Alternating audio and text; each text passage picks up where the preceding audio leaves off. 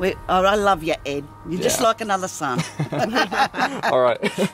Take care, all right? Yeah, you too. Yeah. Yep. You're all charged up now, so you'll All be charged up, ready to go. All right, love. All right. Take care. Bye, Bob.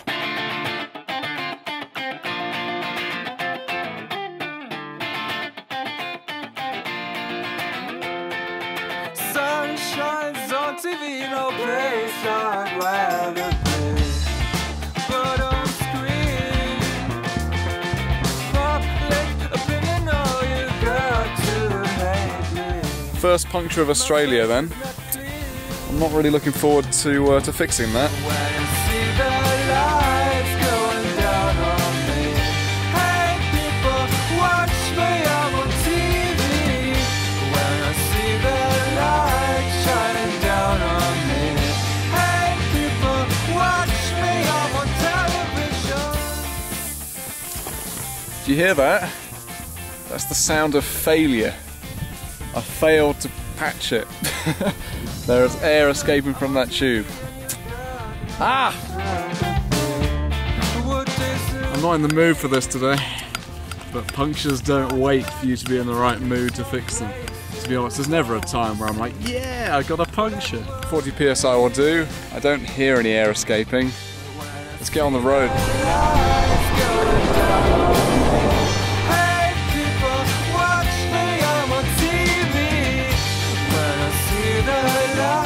I just did a U-turn on the road. I'm now going back on myself. I'll show you why in a second. We can get through it. Woohoo! Right. No trains. No trains. Woo! And this is why I turned back on myself. I only went back sort of 200 meters or so, but I saw this road and it just looked too good to miss. And the best part is there's no traffic. So, yeah, I'll pick this road over the main road any day. This is amazing. Oh. The bitumen ran out and I find myself on a cattle track. But it's not too bumpy. Well, it's a bit of fun for now. It's getting worse. It is absolutely getting worse. Oh. And it's getting wetter. I can feel the wheel sinking into the mud a little bit. But there you are. Sometimes you gotta push yourself a little bit. And that main road was just too many road trains, because that's the road that heads. That's kind of the main one that goes down to Adelaide. So it was really starting to busy up. Makes a change. Whoa!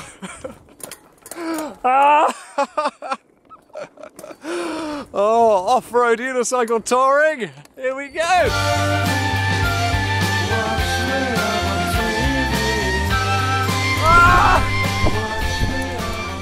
Woo! Isn't it?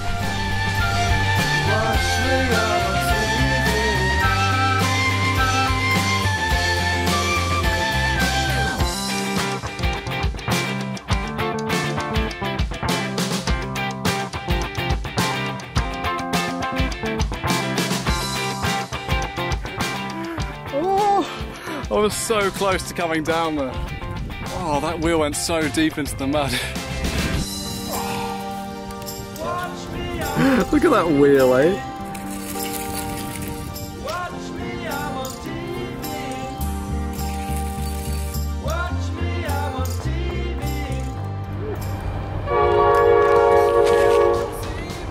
That's a train. Gonna camp here today, I think. Somewhere around here. The main road is like 200 meters up that way. I don't want to go to it, so I'm gonna pop over here and camp.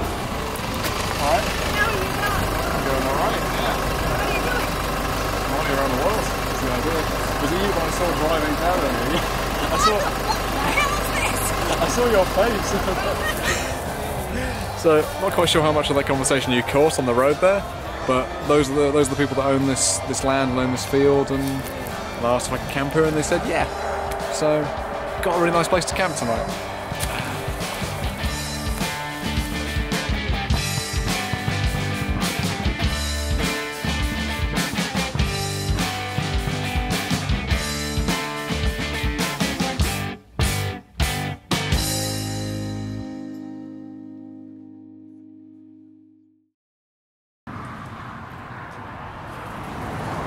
It's the next day now, in the afternoon, and I'm back on the main road, which is, it's not pleasant. It's really windy today. But I've been looking on the map, and I reckon that in about 25 miles, I can head on to a smaller road. So 25 miles of bad road, heavy traffic, whatever, and then hopefully we'll reach some country lanes, and hopefully they'll be paved.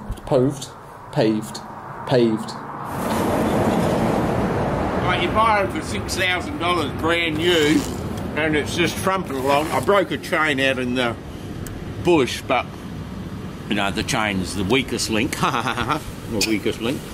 Well, you wouldn't have to worry about that. You don't have a chain. You're just straight direct, aren't you? Yeah, there's a lot of other things that can go wrong, and it's less standard as well. Is there a gearbox in there? No. It's just direct drive. Yeah. Wow. So what do you do when your chain broke? I'm pretty good. Yeah. I fixed it a bit and got it going, and I got myself 1,000 kilometres down the road and bought a new one. No one to help me. No, I'm not bad at coffee, but I can get myself out of trouble most times. Yeah. Or something will happen.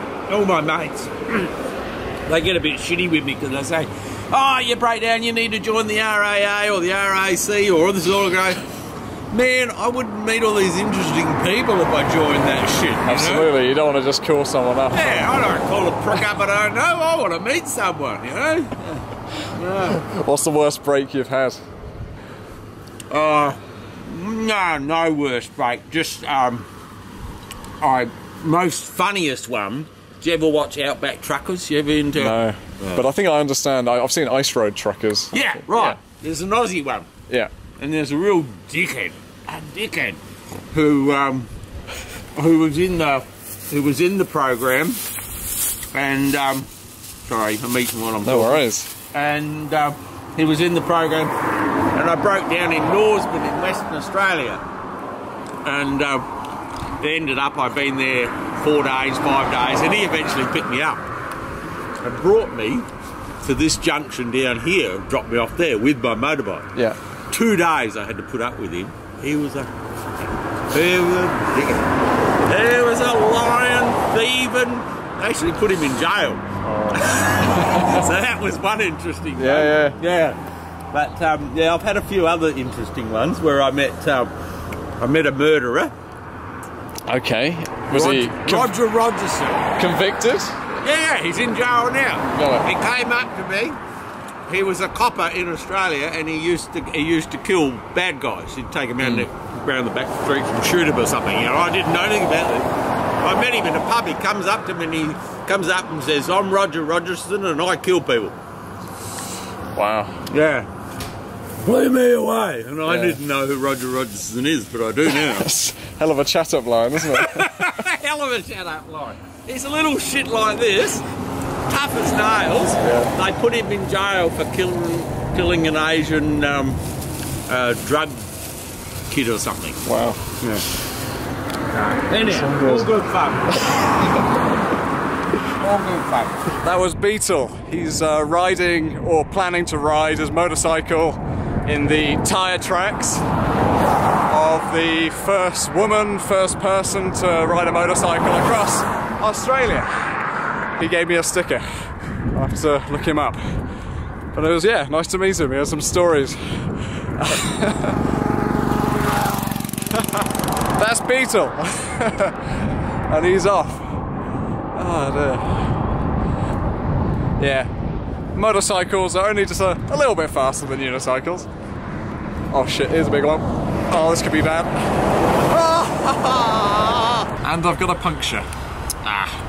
Luckily it happened right by a petrol station, so they gave me a bucket of water. I found where the puncture is, so I just need to patch it up. But it's a nuisance.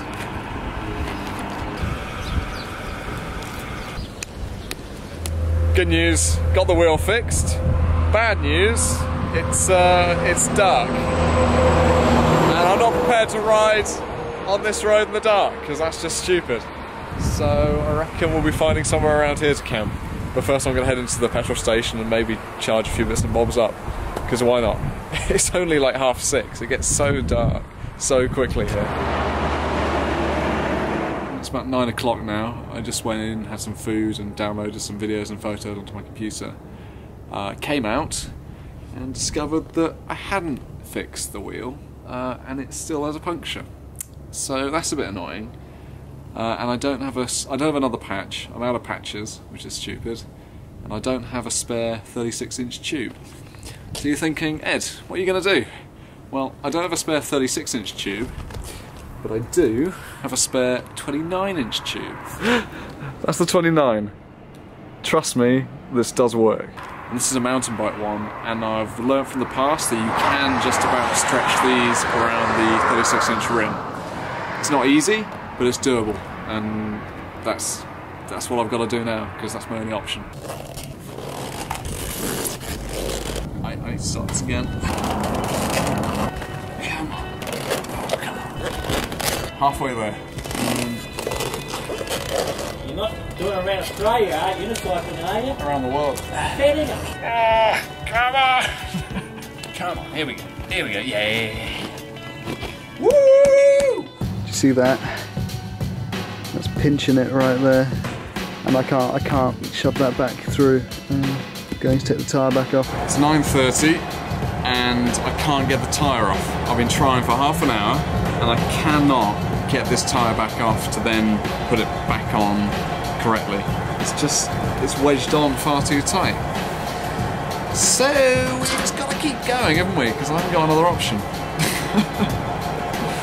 And yeah, a little bit annoyed, just this much, but it's growing. It's growing.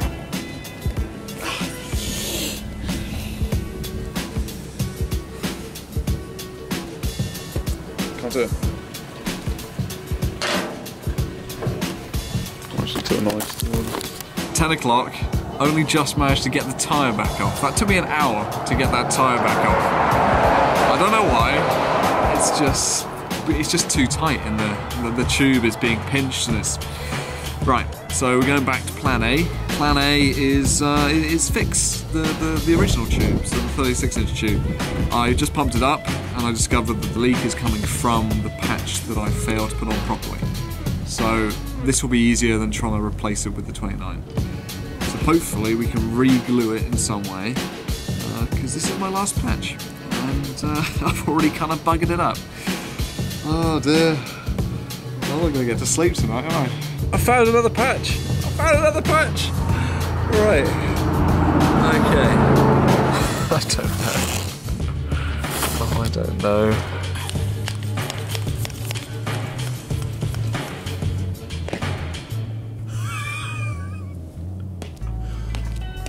Yes! Now, don't go down. Don't go down. It's 10:30.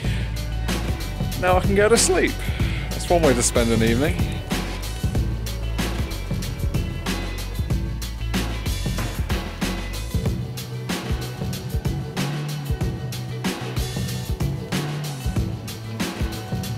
Well, here's something exciting. I'm about 15 miles from Adelaide, or rather the place I'm going to be staying in Adelaide. So I'm staying with a guy called Paul, and I'm about 15 miles away from his house. You were such a naughty nanny. Hey big woman, you made a bad boy out of me, is that right? Let's get this. Oh, won't you take me home tonight? Oh, down beside your red light. Oh, won't you let it all hang out?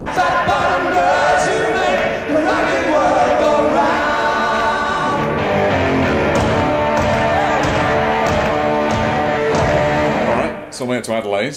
This is Adelaide, right? This is Adelaide. Yeah, it's kind of in the north. This is Paul, and you got in contact with me, God, months ago, right? Yes. Saying, hey, when you get to this part of Adelaide, you can stay at my home. How did you find us, by the way? Well, because I've recently taken up unicycling, I was looking on YouTube and I found I was looking at people riding long distances and up your name came. So, just been following you for months. Yeah, can we see your unicycle? Sure, yeah. Not quite 2 years. So, 26-inch Nimbus. Yeah, you got it. Got a brand new Fusion Freerider seat because I was having a few issues with saddle sores, yeah. Saddle soreness, but that seems to have fixed the problem. Oh, that's nice. Yeah, so I highly recommend those. Yes. Sure. Yeah. Alright, so my time here is going to be a lot of fixing. So I had a bunch of stuff from Unicycle.com arrive to this address. So we got 2 tubes, and this is the exciting one, a spare or a new seat post.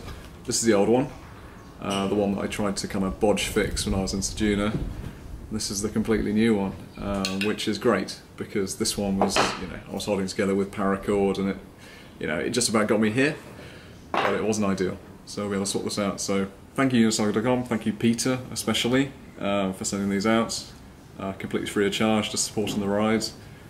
If you want to get a unicycle, because I know there's a few people that watch these videos that have emailed me and messaged me and saying, hey, I've seen your videos, I want to get into unicycling, go to unicycle.com. They're all over the world and they make the best unicycles. There is no other place to get them. So do that. Right, need to fix this seat post.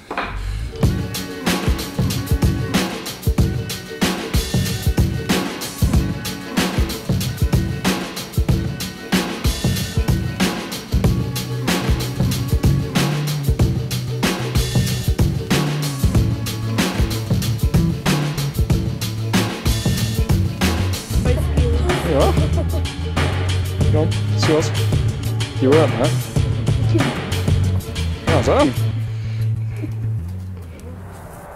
Got to do a couple of iterations, you know, just to make the edit a bit easier. You know, Ed in the future, he will appreciate having a bit more to edit with. You know, oh, maybe I use this one, maybe I use that take.